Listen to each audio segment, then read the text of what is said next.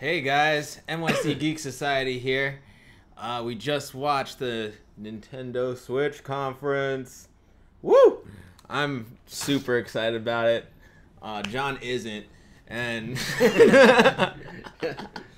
well, I don't want to say that. I used to be a big Nintendo fan when I was a kid. You know, Yeah. I still think the Super Nintendo is maybe the best video game console ever made.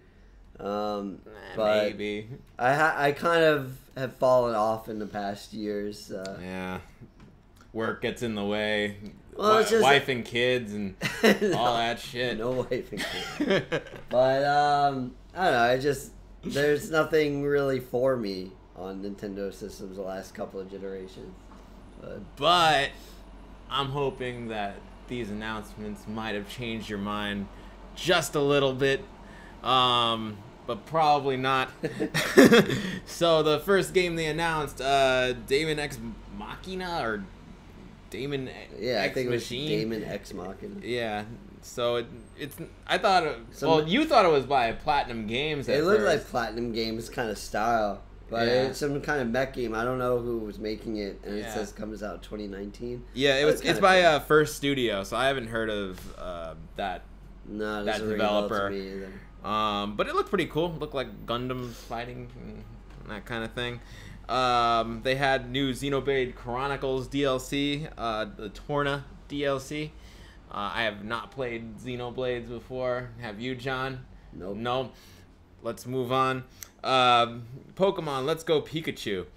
Man, they got that Pokeball Plus, and you get a Mew in it. I remember back in my day, Mew used to be a rare Pokemon. What happened? Now you just get it when you buy it. This is I don't know garbage. anything about Pokemon. Oh my God, John! Like come literally on. nothing. I know Pikachu is the character. But we do have one game that you were excited about: Super Mario Party. It looked super. That looked interesting. Yeah. That like they showed that you could, if you had like two switches and it had like a layout of like I don't know how It was like a puzzle that you had to put together. So you had to put like two pieces of a map together. Yeah, it had like a map, but like depending on how you position the switch, the map would be different. And so like you could be playing as like a character on one switch, and then it would go into where the opening that you put on the other switch lined up. So I'm kind of fascinated, like how does it know where it connects? Like, is there some kind of sensors that we didn't know about built into the Switch? Yeah, I mean, I'm excited to play this with people at the office. Some people at my office have a Switch, and I don't know, we use it to, like, you know, have that camaraderie and whatever. So, next, I don't know if I'm moving on too fast, or you have something else to say about the Mario Party. It comes out October 5th. It says October 5th. Mark the date, guys. Fire Emblem 3 Heroes. This looked pretty cool. I've played Fire Emblem on like Game Boy Advance. I never played it back in the day. It's kind of like a strategy RPG. Right. And yeah, I've heard of it. Where you have like a character and you have like a bunch of characters that you develop, and if one of those characters dies, like they're dead for the entire game. So you have to play the game carefully and, you know, let your characters grow up. But what was really cool about this game is that it was played on like a 2D playing field. So you could position your characters like they're sort of like figurines on a board game. And then when the battle happens, it goes into like a 3D playing field. I feel like they might have done this on like the GameCube back in the day, but I don't know. This looks like a lot of fun to play on the Switch. Definitely can't wait for that one to come out. It's coming out spring 2019. Next game, Fortnite Switch. A lot of people were expecting this game to come out, and it did. So I think it's came out today. Yeah, it's available today. Said like in 10 minutes. In 10 minutes from now. Yeah. Probably by the time this video goes up, it'll be available. It'll be available. So go pick that up. I love this conference, dude. Overcooked 2. I don't know if you guys have ever played Overcooked. It's extremely fun cooking game that you could play cooperatively with your friends. You're pretty much reliving your days of being a Dunkin' Donuts employee or whatever it is. And you're some people are still living those days. Yeah, some people are still living those days, but this is way more fun than that. If you're still doing that stuff, you get to yell at your friends, and I've heard it's a good dating game kind of thing, like good game to play with your boyfriend or girlfriend. It's a good game to play with anybody. Like I just play this in the office sometimes. And basically now you can throw ingredients at people. That's something I always wanted to happen. Seriously, you couldn't do that in the other game. So you could like pass ingredients to people rather than like putting it on the table and then having somebody else grab the ingredient and then put it in the pan. You just want to throw food at people? Yeah, I want to throw food at people. It has wireless, local, and online. I don't think I've only played the first Overcooked a little bit, but only with local multiplayer. So the fact that they have online play, super awesome. I'd love to play with my friends that are down south. So they announced some indie games. Well, I don't know if these are all like new announcements. Killer Queen Black, Hollow Knight, Octopath Traveler. This is like Octopath Traveler, I believe, was announced during the I think it's a Square conference. So it's like the 2D, 3D RPG that kind of has similarities to the old Super Nintendo Final Fantasies, but with kind of a twist. Starlink, that was already announced in the Ubisoft conference. Star Fox is going to be in Starlink. Arena of Valor, Minecraft, Mario Rabbids with Donkey Kong, Dragon Ball Fighter Z, the Splatoon 2 Octo expansion, Crash Bandicoot, Ark Paladins, Wolfenstein, and The World Ends With You. All coming with you. No, I always wanted to play that game, actually. That was on the DS, I think. Well, now you can buy a $300 system to, buy your $60 game, and that'll be the only game you play. Are Nintendo Switch games $60? Yeah, they are. They are. I didn't know that. Yeah, it's for the little cartridge. And now, the best game of all, Super Smash Bros. Ultimate. I'm a huge fan of Super Smash Bros. And I haven't been able to play it since. I mean, okay.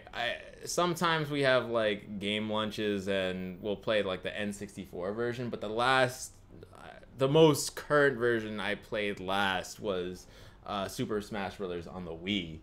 So that was released, I can't believe it, 10 years ago. And that was a ton of fun at the time. But I missed the Wii U version, as a lot of people have. So a lot of us were hoping, well, I was hoping that a lot of the characters from Super Smash Bros. Wii U would make it into Super Smash Bros. Switch, or whatever they're going to call it. But now they're calling it Ultimate, and the reason they're calling it Ultimate is because they have every single character from every single Super Smash Bros. Game in history. They're touting it as the biggest crossover in gaming history. Yeah, I wonder if that's true. I think it is. I guess. I mean, you have like Ryu. Ryu from Street Fighter. Cloud. How many characters did it say it's going to be total? I don't think they said the total. I think with the original cast, like throughout history, it's 64. But then they're adding, what was it? The Inklings from Splatoon, and they're freaking adding Ridley too. Aren't you excited, John? I've never played a Metroid game. That's, again, one of my blind spots. No, I'm excited for Ridley because I remember me and my friends would always dream about that for the Wii version back in the day. Like, wouldn't it be cool if we had really? And it finally happened. People say that like Super Metroid is one of the best games ever made, and I feel like I should play it at some point. But again, I don't really have a modern Nintendo system anymore. I mean, I got my Wii. I don't know if it ever came out in the Wii shop, or if you could. Wait, what was that? I missed what. Super Metroid. Oh, Super Metroid. Yeah, I'm pretty sure it did. Does the Wii shop still work? I don't even know. I think they're taking it offline. I feel like they took it down. Yeah, they're taking it So down. I don't know if there's a way of me playing Super Metroid unless I whip out my Super Nintendo and buy the old school copy. But yeah, you got like the old school Famicom, right? I mean, a friend gave me a Super Famicom, Yeah. but I don't know Japanese, so I don't think that would be worth it. Wouldn't it be worth it? No. But I have my own. I have a Super Nintendo. Oh, I wanted to get to something that, since I know you aren't like the biggest Smash fan, they also, obviously, since it's every character in history, Snake is gonna be back in the game, and I'm super excited about it. See, I'm a little bit upset about it because Yeah? I don't want Konami to get any money from anybody. But oh well, I guess they must have worked out some kind of deal. It's just Konami is just, they're kind of horrible people that run that company. That, you know, they treat their employees horribly. People that leave the company aren't allowed to put them as references, and they try to make it where people can't get hired if they used to work for Konami. And they, you know, try to make it where, since the head of Konami is like on the board over there, that lets companies have health insurance. But at least Snake is in Smash Brothers. Like, they make it where people can't get health insurance. It's like, no, it's not worth it. But one thing I am curious about, because we didn't hear any voice, is are they going to get David Hayter to come back and do the voice? I didn't even think about that. I wonder. Because they didn't have any voice in there at all. Kept you waiting, huh? I wonder if he would even do it. I mean, they aren't even going to... Yeah, it's probably going to be somebody that's impersonating David Hayter. Yeah, I wonder. Because they aren't getting Kiefer Sutherland. There's no way. But I wonder what they're gonna do about that. Yeah. Well, I don't think it's gonna be a modern take. They didn't mention they did mention some characters getting revamped. Obviously, you have Mario. You're gonna have like Super Mario Odyssey, Mario, Breath of the Wild, Link. Trying to think what else. And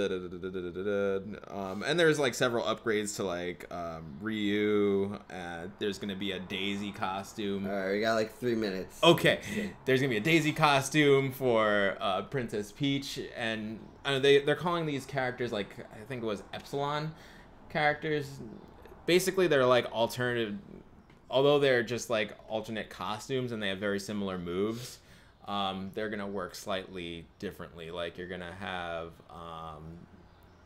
what is it, Ike and Kid Icarus and Dark Icarus. I might be getting that wrong, but I don't know, they introduced like several new mechanics. I mean, you have like the perfect shield parry, and I like that because it reminds me of like Street Fighter Third Strike, where you could like do a parry move, and it takes like a little bit of skill to do that. You could do a short hop with A and jump. I don't know, there's just like several little things that they're adding to the mix. I'm just hoping that this game ends up being balanced. There are so many characters, and I don't know, we all remember Marvel vs. Capcom 2. There ended up being like 3 characters that ruled the entire roster. But either way, I'm not a pro gamer. I just like to play these games. So either way, I'm going to have a lot of fun. And I'm excited to say this is coming out December 7th, 2018. I'm going to buy it day of, pre-order it, all that stuff. We got to go. All right. But like, share, subscribe. And hit the bell, ding. And keep tuned to NYC Geek's site, NYC Geek out.